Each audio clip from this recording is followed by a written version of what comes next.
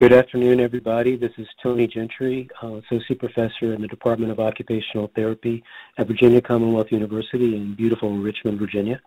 I'm sitting in my office this afternoon holding an iPhone in front of my face talking and looking at my laptop and the slideshow that I hope you're looking at as well. If you're having lunch, enjoy it.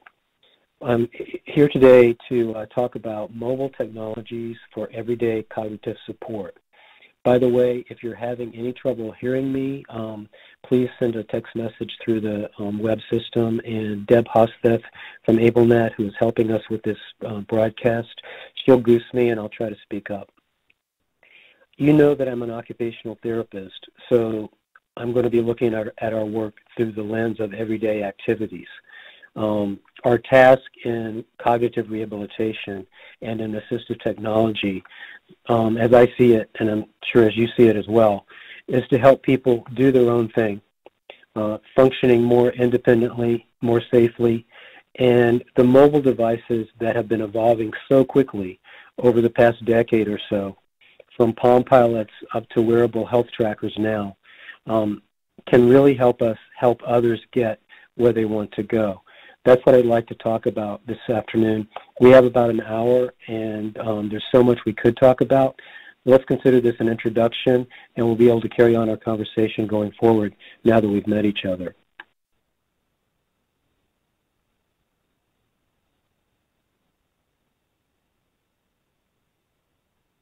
Using these devices in therapy requires a little bit of a shift of perspective for the therapist. Because we all use these tools on our own, as our everyday phone and whatnot, it's easy to forget that they can be very unfamiliar to our clients. A person may be really good at texting or playing Angry Birds, but they might get totally lost trying to use their mobile device as a cognitive aid in other ways. It's easy to fill up a person's screen with apps, and that gets really confusing. I like to keep my intervention down to 4 or 5 apps and make sure those are the only apps on screen if possible. You want to introduce one app and one strategy at a time. See how the person uses that support for a week or so, and then add another if it's needed. It's a mix and match, trial and error effort. What I'm talking about here is using a mobile device as an assistive technology. So everything you know about assessing a person's AT needs and doing an AT intervention applies. One other thing, for most of us, mobile phones and tablets are cool conveniences that have sneaked into our lives until we can't imagine living without them. Anyone who's left their phone at home knows how that feels. But for people with cognitive impairments, if they're lucky enough to have access to one of these devices, and if somebody has taken the time to show them how to use them as cognitive aids in the ways we're talking about today, they can really be life changers, serving as powerful supports for safety, for independence, and for function in everyday life. These things really work, but they need you to do that. As with any assistive technology, it's a two-part proposition, the device and the trainer. The biggest mistake you can make is to recommend a smartphone and an app maybe and walk away. Since the Palm Pilot days, I've been exploring ways to do just that, and I have the privilege of an AT for Cognition laboratory here at VCU, where we've been doing research looking at strategies to help people with brain injuries, with autism, with post-traumatic stress disorder, with mental illness, or with degenerative neurological diseases like multiple sclerosis or Alzheimer's disease, to use these tools as cognitive behavioral aids. That's a lot of different medical conditions, but from a functional perspective, from an AT perspective, many of the challenges people face, remembering to do things, keeping track of the steps of an activity, multitasking, getting lost, communicating with others, managing frustration and anxiety, just negotiating the world safely. All of those challenges are similar. Though every assistive technology intervention that we do is, of course, going to be individualized, customized to the skills, the environment, and the goals of each person, these tools can help in similar ways.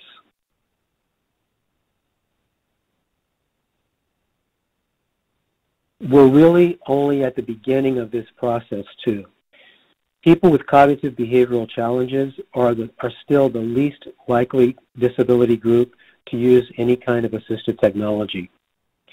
It's important to keep in mind while we're talking today that you don't have to and you don't want to throw the kitchen sink of apps and devices at anybody. It's the really simple things that are the things that are well chosen and tried out in a person's everyday life. Those are the things that work. Probably the most powerful mobile tool in the kit is just simple reminder alarms that are available on any flip phone.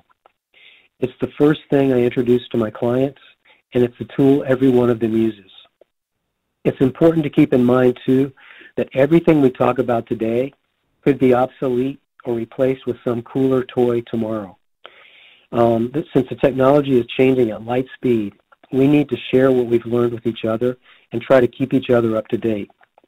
At the end of the talk, I'll share my assistive technology for cognition Facebook page. That's one way we can try to share information as we learn together. You're looking at a picture of a young man named Krishnan. He's a young man with autism who I taught to use an iPod Touch to support task switching and performance, primarily through the Notes app, audio recordings, and reminder alarms at his first job as a worker at Hardee's here in Richmond.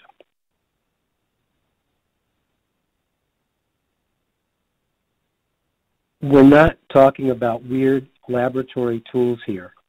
If your client has a smartphone, whether it's an Android, Apple, Microsoft, or even a BlackBerry, then most of what I'll be talking about is available to them. I'm primarily an Apple user. There are apps in Apple World that can really help people that are not yet available for other operating systems.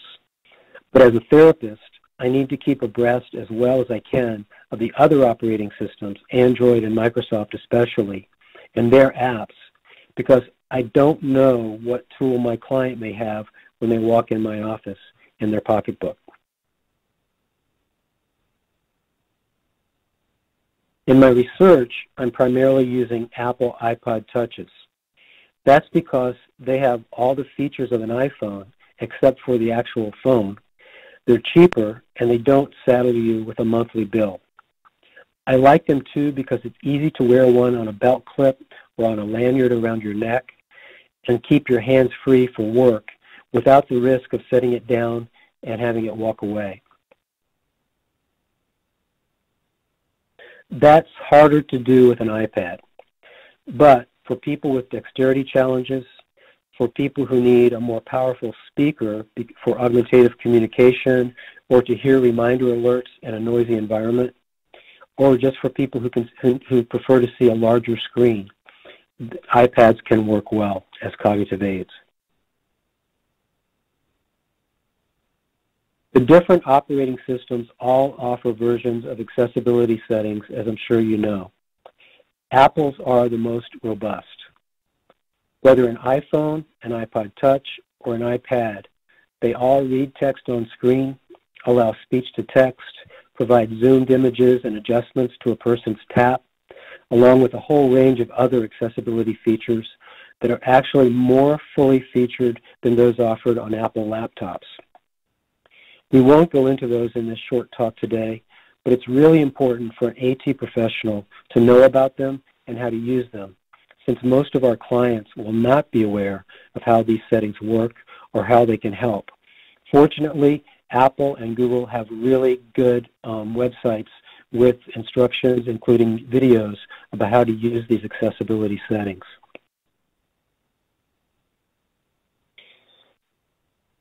I do want to mention one relatively new feature, though. Using the switch control setting, a person with severe mobility impairment can scan and select apps or content within apps they can search the web, and they can type. An add-on switch like AbleNet's Bluetooth device can link to that setting, and you can plug in byte switches, proximity switches, sip and puff switches to the Bluetooth for anyone who needs those types of switch controls. That's a powerful feature. Similarly, the voice recognition and speech-to-text, text-to-speech feature of the mobile devices have made them accessible to people who are blind or deaf. With your expertise and those devices, virtually anyone can access and use an iOS device. Apple and Google, as I mentioned, have good instructional web pages, and AbleNet has YouTube videos for how to use the Bluetooth switch and other add-on devices if you're interested. That's the devices, but the really big deal is the apps. This slide shows how many apps were available last summer at this time, the largest number being Android at 1.6 million, and with Apple right behind at 1.5 million. So when we're thinking about selecting apps for our clients to use as cognitive aids, we're really drinking from a fire hose. That's why in this talk, I want to share with you some of my own favorite apps and lead you to others so the flood is a little easier to handle. As I mentioned before, you don't want to overload your client with apps on their device. 4 or 5 should be the maximum for everyday cognitive support. Any more and you'll just confuse people. But what you'll see while we're talking is that you will use these apps a lot more often than you or I would. And as much as possible, you want to set them up so the apps do a lot of the work. And the person's job is to respond to the app and do what it says. If you bear with me for a moment, I just want to talk about one research project that helped me learn the things that I've learned about using these tools. I also have my own therapy company and see clients each week using these tools, but a lot of what I've learned came from this 5-year study that was published in 2015, focusing on using iPod touches to support young people with autism in the workplace. I had a wonderful opportunity to spend time really exploring how these tools can support people with moderate to severe cognitive impairment. So from my perspective, for each of the 50 participants in the project, my own involvement was pretty straightforward. I met the person as they were about to start a job trial, supported by a job coach. The jobs range from food services to clerical to car washes to web builders. We met for an evaluation on the job. I introduced an app or two that seemed appropriate to support the person, provided follow-along, and added more supports as needed. And after an average of less than 10 hours with each client, was able to call it a day. This list shows the kinds of things we included as cognitive behavioral supports on the job. Everybody was different. Everybody had an individualized set of supports. We're going to look at some of these tools in the time we have together today.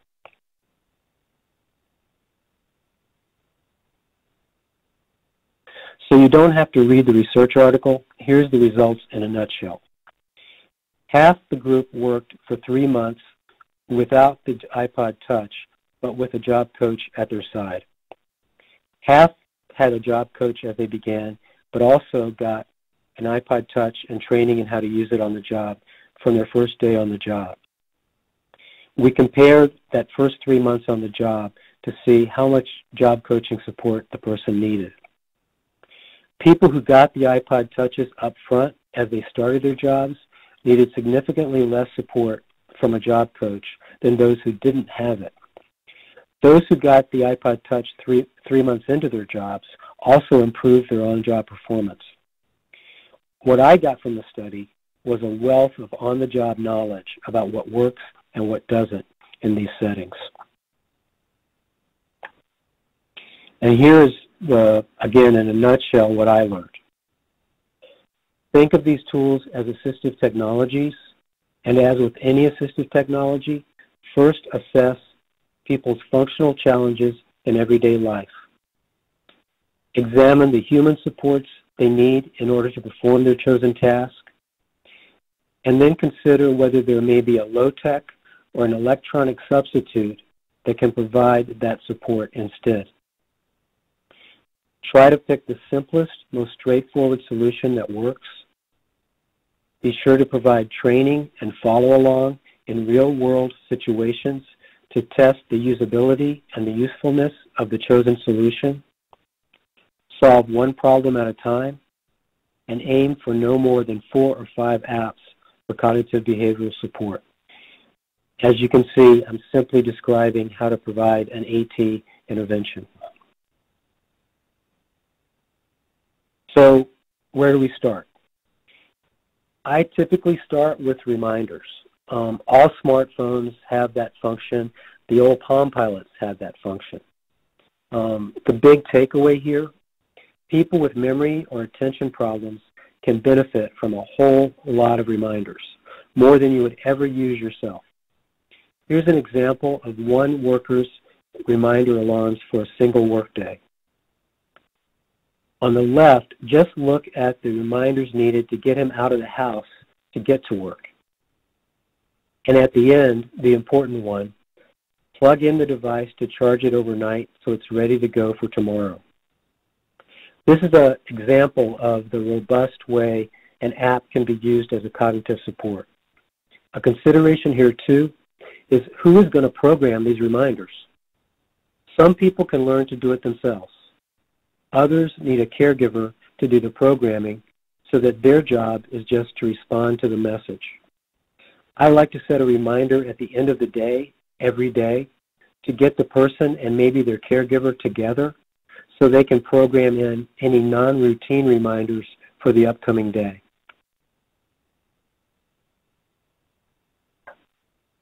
The reminders that come with smartphones just beep at you and show a printed message. For a lot of people, that's not enough. There are a number of specialized reminder apps on the market that work better than a beep for most people. For instance, BugMe on the left of this slide allows you to include picture prompts for people who cannot read. And Vocal on the right is a voice reminder app for people with visual impairment or, again, for people who cannot read. I'm a fan of specialized medication apps, too. My Pillbox and Pill Reminder are good ones that not only show you a picture of the pill to take, they also have a checkoff box so you know you've taken your meds and you don't double dose because you forgot that you've taken your pill.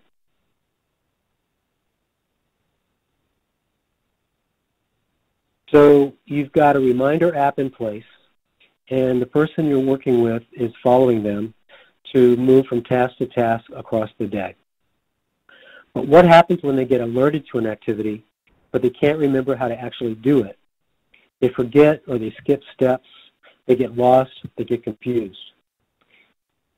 If you haven't checked out the new features of Apple's Notes or Android's Keep apps recently, you might be amazed by all the things these apps can do.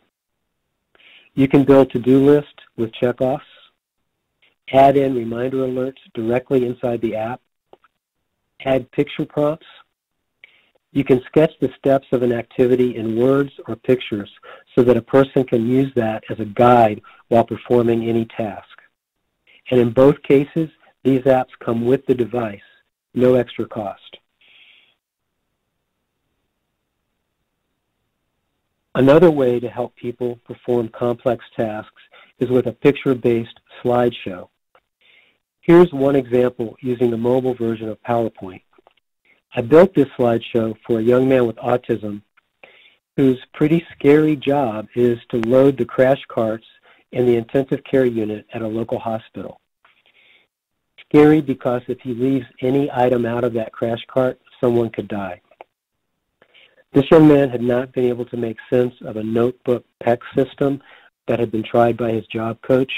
And when he became frustrated or bored on the job, typically because he was confused about what to do, he would wander away from the unit and people would have to track him down. This is not a recipe for keeping your job. Here's what I did.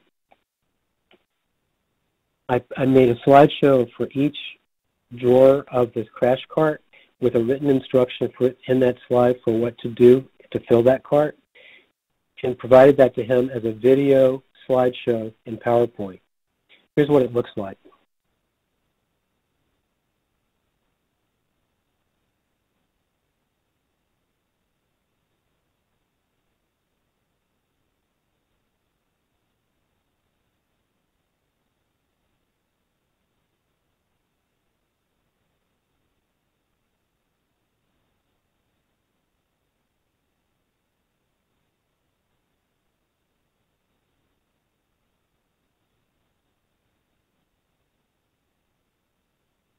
He's a good reader, so he didn't need an auditory prompt to go with that, which is wonderful since mobile PowerPoint doesn't do audio. Keep in mind, as he was loading the cart, he could tap the screen to play and pause the slideshow for each step, and this has really worked beautifully for him. He's a respected worker on the intensive care unit. He's trusted, and he's kept his job for 3 years following this model.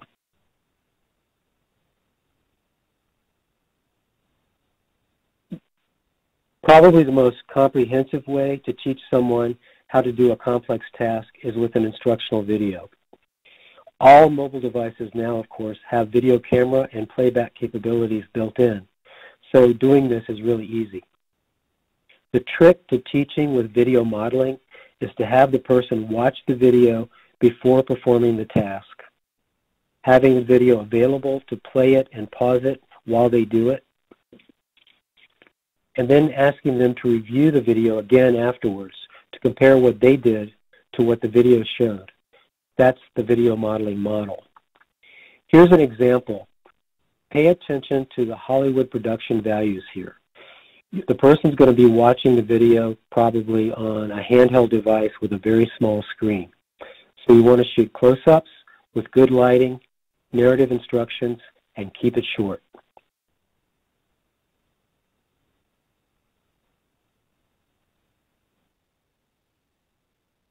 At the sink, fill the carafe with water up to the number 2.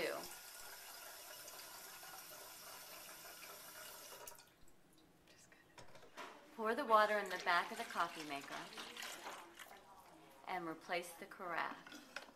Put filter in coffee maker. Scoop 2 tablespoons of coffee into the filter. Close the lid and push the on button. Don't forget to turn the coffee pot off and enjoy your coffee.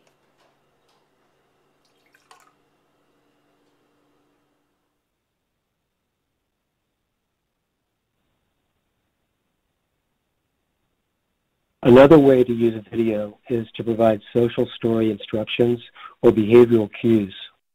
This young man, a hospital stock clerk, uses his iPod Touch to cue him to his task in the ways we've discussed. And he really likes it, and it works well for him. But then I learned that he was being bullied by a hospital visitor who accused him of aggression when he asked her to leave him alone. We made this video, which he watches on the way to work in the morning and has on his iPod Touch at work when he needs it.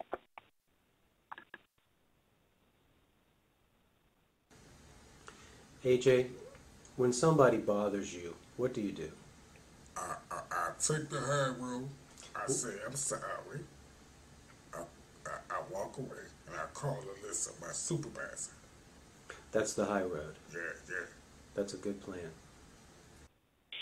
To me, this is a really inspiring story. AJ did exactly what the video said.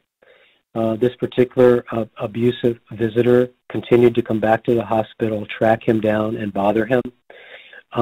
But he did what the video said. He went to his supervisor for support, and eventually, as this repeated, this visitor was banned from the hospital grounds.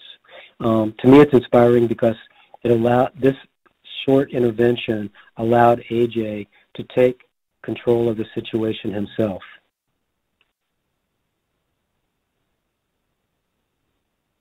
There are some good new apps that allow you to build talking slideshows directly inside the apps themselves. Plan it, do it, check it off is a really good one for the Apple operating system. And you can see an example of, on the left of the screen that you use to begin creating the app, and on the right, a series of slideshows that have been created for a particular person, showing how to do different tasks, everyday tasks. Functional planning system is another really good opportunity to build slideshows inside a particular app. This one allows you to build libraries of both slideshows and videos. You can see this person's list of daily activity videos on the left of their screen. Easy to follow, and you can even set reminder alarms in the app. So when the alarm goes off, the appropriate instructional video pops up automatically on screen. Another similar app that I like a lot, I don't have a picture for it, is CanPlan, C-A-N-P-L-A-N, 2 words, CanPlan.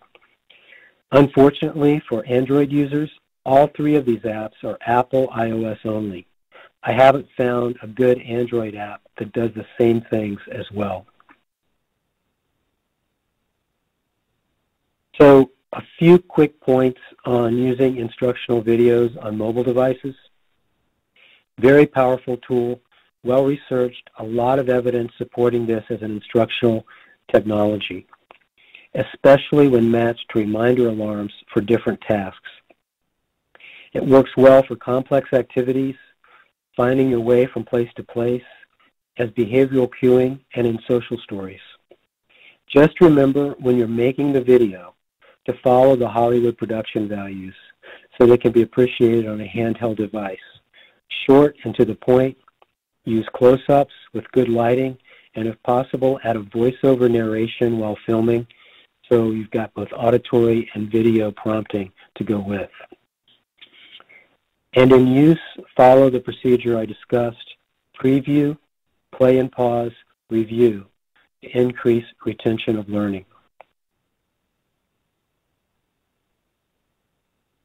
If you have your task reminders in place and instructional supports for complex activities, your next consideration may be calling for help when needed or person tracking. Of course, smartphones are phones, and video chat is a great way to communicate more than just words with someone who may be upset or confused. I just want to give you a quick example. One young person I was working with, a woman who had autism, was a custodian who used a bucket and a mop. Her job coach was off-site, but they were both using iPod touches to communicate. The young woman spilled her bucket of water and began to feel as if she were going to tantrum, which is something she tended to do when she became frustrated. She held it together enough to FaceTime her job coach. She couldn't talk to her because she was so upset, but she was able to pan the phone around the room, and the job coach saw what the situation was. She talked her through it. They cleaned up the room. They moved on, and this young person felt very, I guess, empowered by having taken charge of the situation herself. I'm a big fan of video chat for that reason. Phone tracking apps can help you find someone who tends to wander. Apple devices have Find My Friends built in. Google Plus can do that for Android devices. And there's an add-on app, there are a number of them, but one that I like a lot is called Family Locator. It allows you to draw geo maps around your home or your neighborhood, so you get a text message alert when the person leaves that area. These apps are not perfect solutions for person tracking. When a cell tower connection goes down, as in a real crisis like an earthquake that happened here in Richmond a few years ago, they're not going to work. And the person actually has to have the phone on them in order to track them. But they're one way to help keep track of a person as long as the person agrees to let you do that. Health trackers are just now beginning to be used among rehabilitation therapists to support people who have health conditions who want to exercise more or sleep better. We're all familiar with Fitbits and similar tools like that. Unfortunately, it can seem that the promise of these devices is more than their actual performance. For instance, when the Apple Watch was under development, there were promises made about how it would have the most accurate pulse and blood pressure tracking of all devices, that it could track emotional stress, and be the best fitness tracker ever. It turns out that so far that's not so much the case.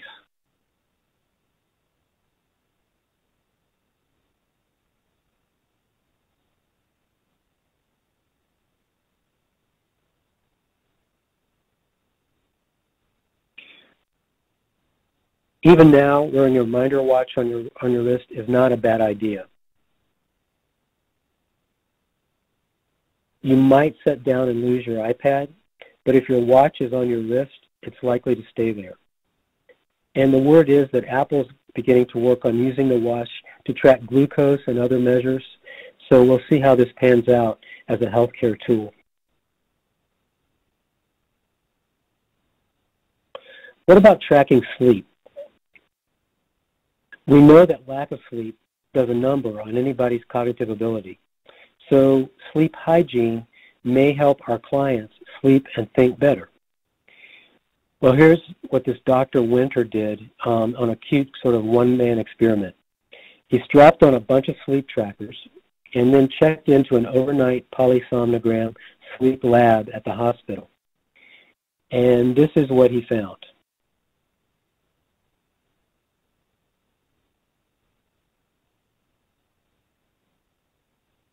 At the top is the way the hospital said he slept, with ebbs and flows into and out of deep sleep across the night, the way most of us do. The most similar reading came from a Basis watch in the center of the screen. The Fitbit and the 24/7 iPhone app at the bottom didn't do such a good job. The takeaway being, if you want sleep lab accuracy, you're not going to get it from a watch or an app. With some devices, though, you may get enough info to begin thinking about ways to help yourself sleep better and track whether your sleep seems to improve with your new tricks. The health tracking apps that I trust the most, though, are those that ask you to record how you're feeling from time to time across the day. The free mood tracker app for both Apple and Android is a good example of these. You select the condition you want to track from an on-screen list, click when during the day you want to be reminded to record your information, and then use a slider to answer a few questions about your mood or your pain or your stress. What's great about these apps is what happens when you go to the doctor. In a typical visit, the doctor asks, "So how have you been over the last few months?"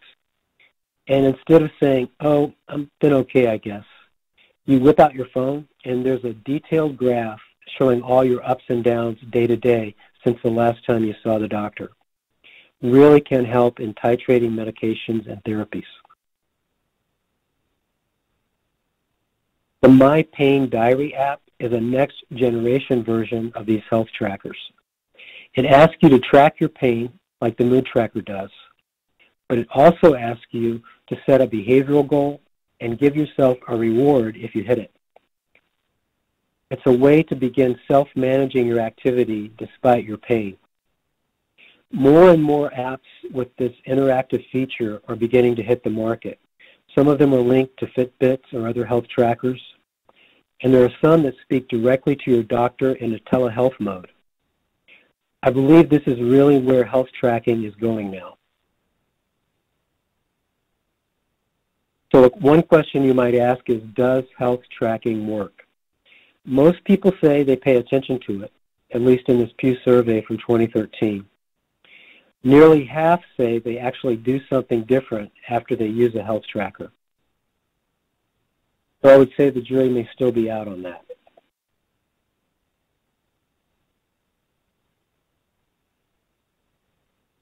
Apps can help people manage frustration and anxiety too.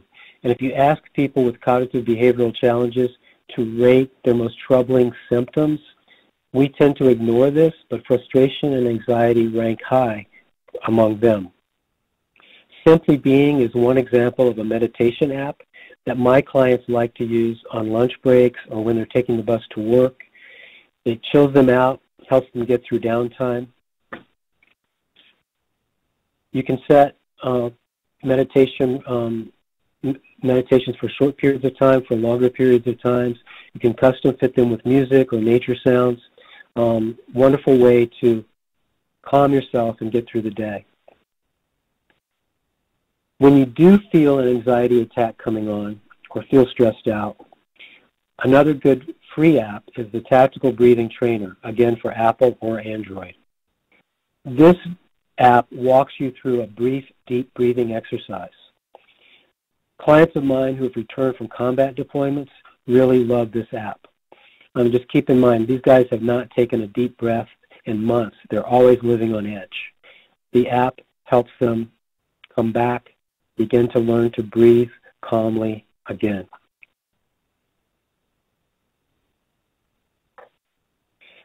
I'm an OT, not a speech therapist, but I'm going to take the liberty of commenting just a minute on the inexpensive speech supports that have become so important to people since the iPad came on the market. If you need speech support, of course you'll call a speech therapist. But there are lots of inexpensive tools available now for a speech therapist to use. Of course, the speech-specific tools are out there, the Tobis, the GoTalks, and those sorts of devices. But for some people, those expensive freestanding devices are not necessary. Voice for You, for instance, allows you to tap pictures so your iPad can read out phrases for you, and you can build a customized library of the things you want to say. Hospitals have begun using Touch Voice, which focuses on medically appropriate phrases like, call my doctor, or I need the bathroom. And my favorite of these is the $2 app, Speak It. I have two friends with brain injuries who live here in Virginia, both of whom have pretty severe dysarthria. No one can understand them when they first meet them, what they're saying. They both give speeches using the Speak It app, and they get standing ovations for them.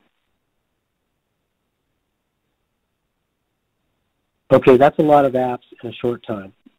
Pretty quickly on this slide, here's what I suggest you do to help people with cognitive behavioral challenges using mobile devices.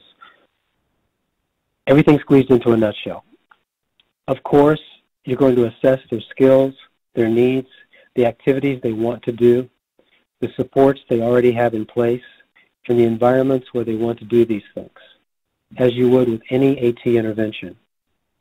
Then consider the basic adaptations we've discussed: reminders, task sequencing cues, behavioral management supports, supports for wayfinding or health tracking, augmentative communication if necessary, and any device access adaptations using the accessibility settings. Some people are only going to need reminders. Some might need instructional support for some other activities. Some may need speech support or a relaxation app. Consider the right column of this slide too. There are add-on tools that extend the usefulness of any mobile device. Sometimes a behavioral contract, some kind of reward for using the device appropriately can help the person get into using it when they're first starting. I want to give you an example of one particular person that we've worked with here.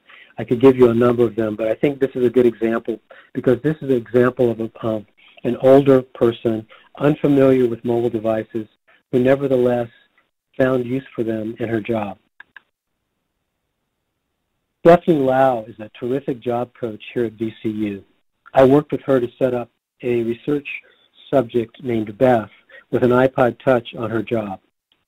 Beth is middle-aged, has autism, and wanted to work as a file clerk at the Virginia Employment Commission. Stephanie carved out that job for her and set up some good environmental adaptations to help Beth get her work done. You can see in the picture she's got a private corner office. and there's written instructions on the wall for where to place things. But Beth had other problems. As I mentioned, she was an older worker, unfamiliar with portable devices, or really with working in an office at all. She's a perfectionist who becomes easily flustered and can have difficulty verging on panic attacks when she doesn't know what to do. She had trouble finding her way from place to place in this 8-story building, especially when she was trying to hand out files to people or retrieve files from them. She had difficulty switching tasks across her day. She would get involved in one particular task and stick with it at the expense of others, so that by the end of the day she hadn't completed all the things she needed to do. And getting to and from the office was a challenge because of her difficulties getting, finding and using the caravan bus. A lot to deal with in order to have her be successful in the job. These are the things we did. Contact info for the key support people. Instructional notes using the Notes app. Here's how we helped her manage using the bus to work, and tips on what to do if she was taking a file to an office and couldn't find the right person to give it to.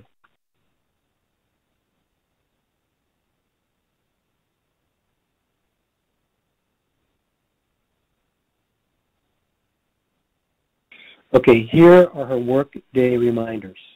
As you can see, a lot more than you or I would ever use, but Beth loves them. They keep her on task, they help her switch from task to task, and the reminders provide her with reassurance that she's doing the right thing so she doesn't get anxious and have a panic attack. We also made instructional videos. The shortest one is 8 seconds long.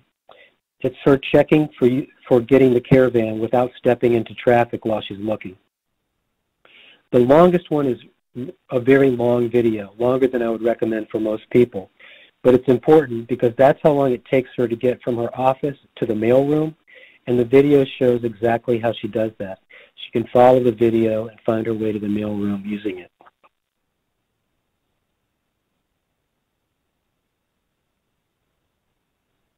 We didn't leave out fun.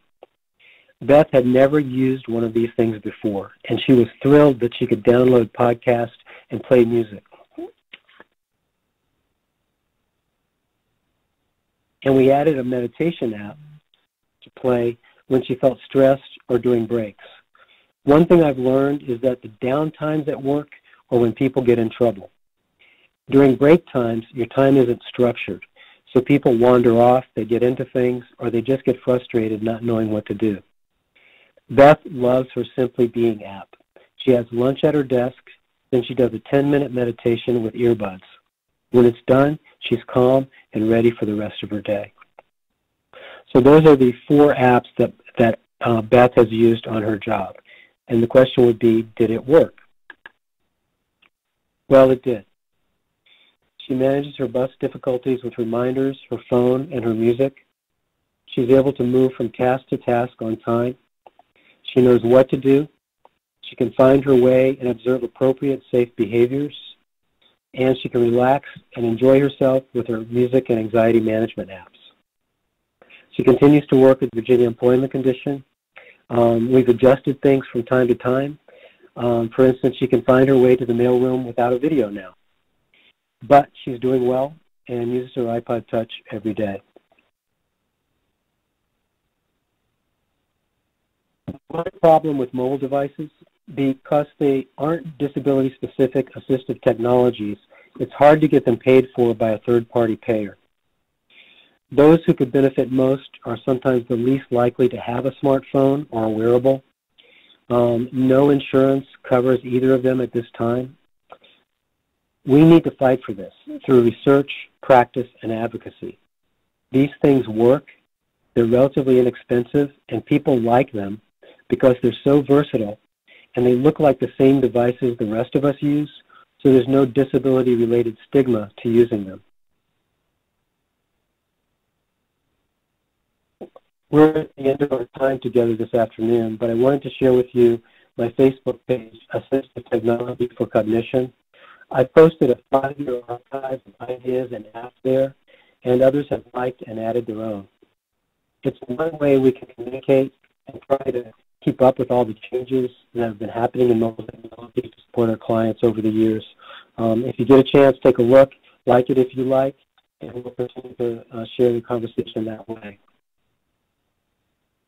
These are some references from articles written over the last few years about using these tools, trying to build the evidence for how they can work to support people with cognitive behavioral challenges.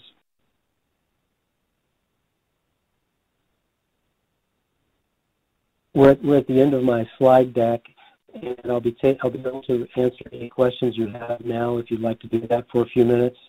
If you would prefer to contact me offline after the talk, my email address is logentry@vcu.edu. You can see that at the bottom of the slide there.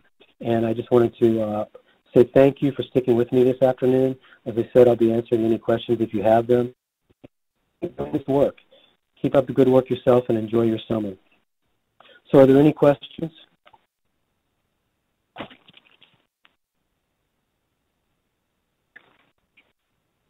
I have one question asking about what will we do when the iPod goes out of production, which has been projected by some to happen pretty soon. And my suggestion there, I've been doing this myself for a while. Old, outmoded iPhones, no longer connected to a phone account, work really well as iPod Touches. For instance, an iPhone 4S or an iPhone 5 that may be stuck in your drawer somewhere can turn into an iPod Touch. You just don't have to connect it to the phone any longer. That's probably what I'll keep doing, and I'm also going to be lobbying to get a new generation of iPod Touch when possible.